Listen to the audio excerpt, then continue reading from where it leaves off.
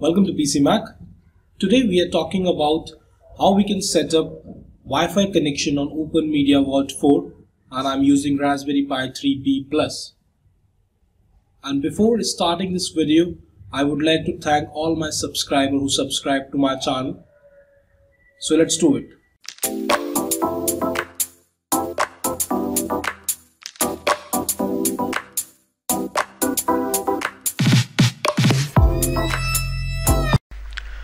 Here I'm using a fresh copy of Openmediavault to show you.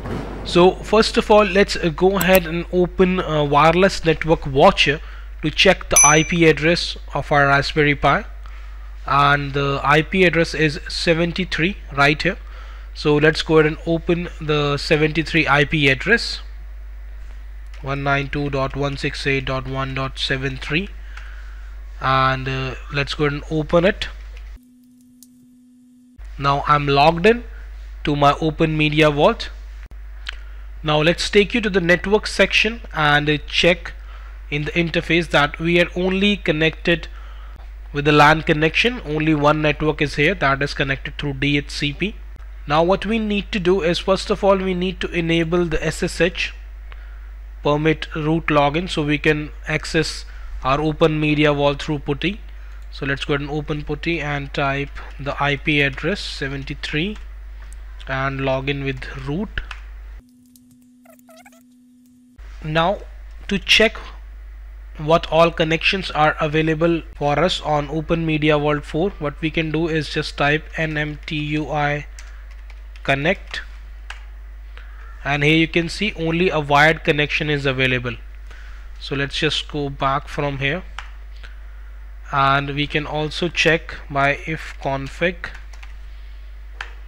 that we have only one connection here and the loopback adapter, only the LAN adapter and the loopback adapter are here.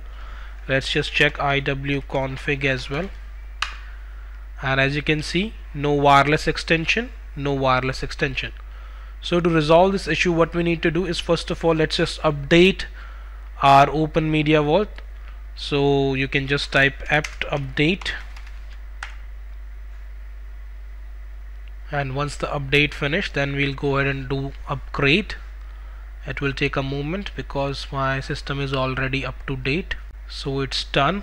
We can just go ahead and type apt list upgradable.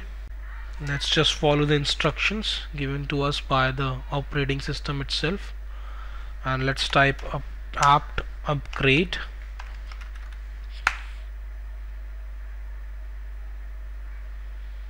And it's done. Now we need to update the firmware of our Raspberry Pi. To do that, the first command that we need to use is we need to install the RPI update in our system, and it will take a moment. So the RPI update is installed on our machine. Now we need to do a apt upgrade and update to check whether we have any other packages to update. Let's just click yes, Y, and as you can see, it start downloading the firmware for BRCM80211. It will take a moment. That is the Wi-Fi card in our system. So let's just check whether it's able to download the package or not. So the firmware is successfully downloaded here. Now let's just update the system as well. So the system is also updated successfully. Let's just try to type the command nmtui connect to check whether the wireless is up or not. So it's still not up. Now we need to upgrade the firmware of our Raspberry Pi using the update command, RPI update command, and here is the command. Now it will take some time to totally upgrade your firmware, and it will take approximately around 15 to 20 minutes. So it's an automatic process, you don't need to do anything here. It will automatically download the firmware. As you can see, Raspberry Pi firmware updater by Hexis. So just wait and watch, it will download the drivers and everything automatically. So I'll be back once it's done. Now the new firmware is installed. As you can see, a reboot is needed to activate the new firmware. So let's just reboot the system, and it's okay.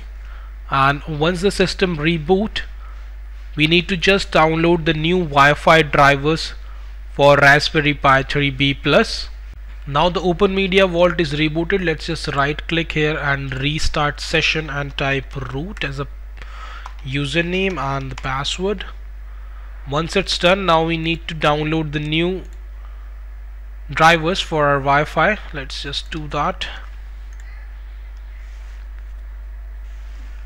It will also take a moment to download these drivers, then we will install them. So it's done. Let's just install these drivers, and it's almost done. Let's just try NMTUI connect, and as you can see, we have all the drivers available now and the Wi-Fi is up and running. Let's just connect to my network, type the password, and it's trying to connect now.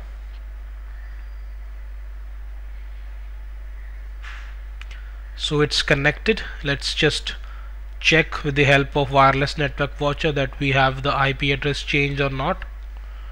So it's right here, 91 is the IP address, the new IP address. As you can see, Raspberry Pi Foundation. Let me just move it side by side. So let me go ahead and open Google Chrome and show you that I'm able to log in with the 91 address or not. So the control panel is right here and the 73 is also up. Let's just show you that as well. So both the IPs are working absolutely fine. Let me just unplug the LAN cable to show you that the wireless is working or not. So my LAN cable is unplugged, so I'm not able to access my Openmediavault console through 73, and the 91 is still working. Let's just try to access through 91, and I'm logged in here, and let's go to the network interface, and now we can add the Wi-Fi network from here, and the device is available, WLAN. We can type the SSID and everything from here, but that's not necessary. So it's connected now, and as you can see, I'm not able to connect through 73. Let's just plug in the cable back again to check whether we are able to access it or not. So the cable is plugged in again, and let's just refresh the page, and we are able to access the console from 73 as well, and the 91 is also working. That means we are connected through the Wi-Fi to our Openmediavault. So guys, that's it for today. If you like this video, please go ahead and hit the like button and subscribe to my channel. Thanks for watching. Bye bye, take care, have a nice day.